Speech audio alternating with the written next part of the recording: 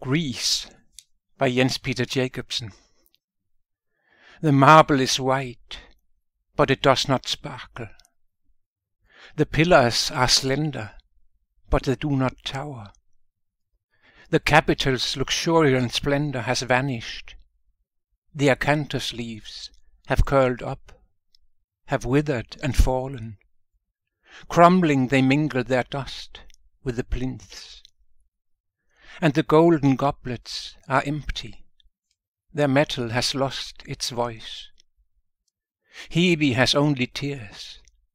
Bacchus has only vine leaves. Drowsily panthers play with the Tirsus. Zeus's lock-heavy head is shaking with age.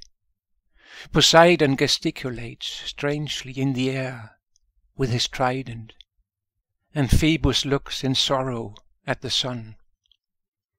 The idle horse's hoofs trample upon the stringless lyre. The muses slumber, the graces have parted, but the laurel has all its leaves. Between those pillars there stands a laurel, strong-stemmed, low-stemmed, full-crowned and broad. Down over the pillars, well rooted in them, trail the thorny vines, plays the shimmering foliage of the plant, whose purple golden roses are loved by all Mediterranean women. Many a man's path goes past those pillars.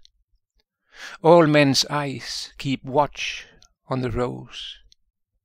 Many a blossom it bears, and high are they borne. Yet, before day is well begun, its blossoms are gone, but the laurel has all its leaves.